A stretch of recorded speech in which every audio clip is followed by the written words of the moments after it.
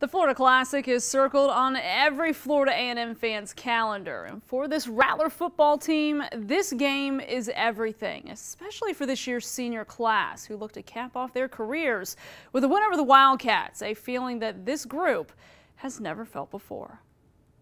It's been a wild one, man. Just this senior class has seen the ups and downs. Quarterback Ryan Stanley was a freshman in the fall of 2015 on a Rattler squad that went 1-10. He'd redshirt that year, but the memory of that fall forever stuck in his mind. A lot of guys that came in with us didn't make it all these 4 or 5 years.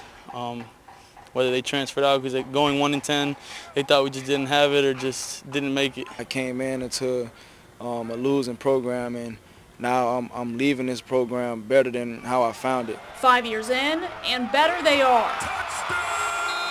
FAMU is back in the FCS polls for the first time in a decade. And they're riding a 9-game win streak into this weekend's Classic, where they're looking to beat Bethune for the first time since 2010. Probably the most amazing story of any senior class that's come through here in a very, very long time. I mean, to start 1-10 your first year and to now have a chance to finish 10-1.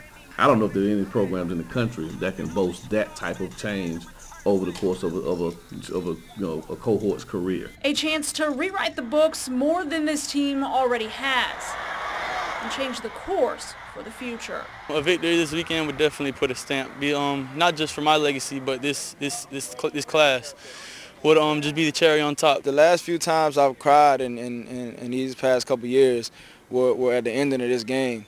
And hopefully I get to cry again, but hopefully for a different reason. Hopefully these tears will be tears of joy. Tears of joy for a team with one wild story. We like tears of joy. That game Saturday, 3:30, down in Orlando.